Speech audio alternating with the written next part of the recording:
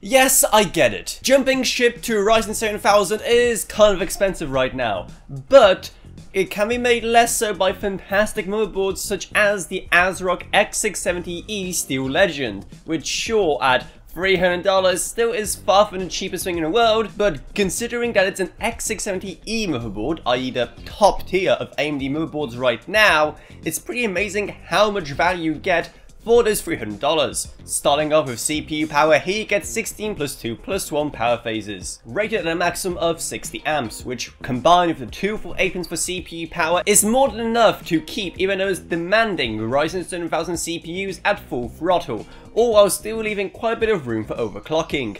And the compliments keep on rolling even in the PC expansion, which sure isn't the best in the world, but it's more than enough, with a primary PC Gen 5 16X slot, an additional 16X but actually 4X Gen 3 slot, which is a bit of a disappointment, and also one tiny 1X slot as well. Plus on top of that you get 4 and not 2 slots, with the primary one being PC Gen 5, and in fact it also comes with a pretty good heatsink to keep it cool, and 3 additional M.2s as well, all of which are Gen 4, which is awesome to see. What's less awesome is the fact there's only 4 SATA connectors, but at the same time I'm just so tired of complaining about it that I think I'm done.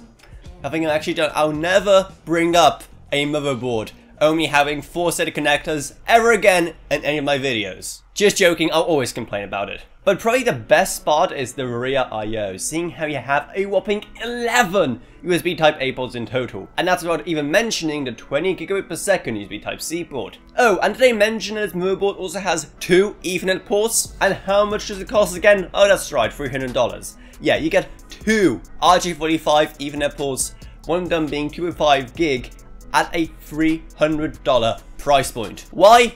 I honestly have no idea. Add to that both Wi-Fi 6E and integrated DisplayPort and HDMI, and you have some pretty good rear I/O.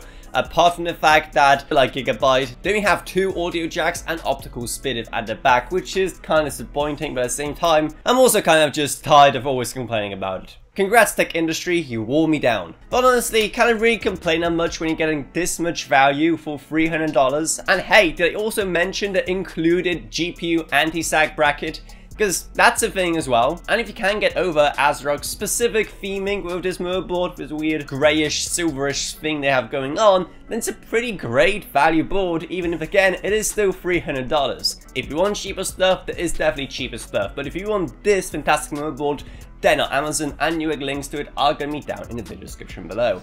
And down you're going to find our Patreon, which is also a fantastic deal, seeing how you can support us for as little as $1 a month. And I'd also define my existing patrons: Gavin Burns, Ryan, AKB, Justin Rage, Edavoniak, Balash Welcome, Meg Sumner, Shane Allcroft, Lansby, and Level Up. Down is going to find our merch store, our Discord server, and our social media links as well. But anyway, that's about it, so I hope you enjoyed this video. If you did, remember to subscribe, like, whatever, and I'll see you all in whatever I make next. Goodbye everyone. Goodbye.